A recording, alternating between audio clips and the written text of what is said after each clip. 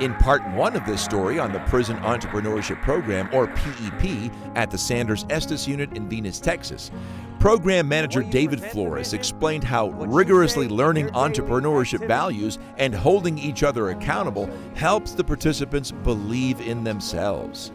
Once they start believing in themselves, they start seeing that they can handle the homework, they can handle having to study for 2 different tests every week, having to speak to the public and overcome that fear of public speaking. A lot of these men also have trust issues. And all that, you know, together, it gives them hope and helps them to believe in themselves. And they start believing that they actually have a chance for a different life when they are released from prison. David Flores knows what he's talking about. He was once upon a time a resident of the Sanders Estes Unit himself and a PEP student. Coming to prison was the best thing for me. I was able to really reflect on what I was doing wrong and what I needed to change. So PEP opened that door, and I just started taking those small steps. Now the program manager, David, has proven the lasting changes in his life.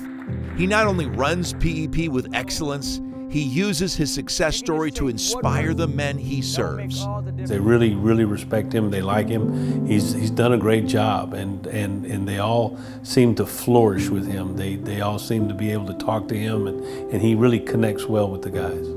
I just love serving, man. I love helping people change, you know, from the person who used to be to the person that they can be. I'm very much a different person than I was before I came to prison. Edward Williams is a participant in the PEP program at Sanders Estes. PEP itself gave me a fresh start. You know, during graduation, I won the award for the Fresh Start Outlook, and I take that to heart. I take that to heart. I live that, you know, I sleep that, you know, I talk that, I walk that way. Edward will be released out of prison very soon after having served 5 different sentences over much of his life. 5 times coming to this place.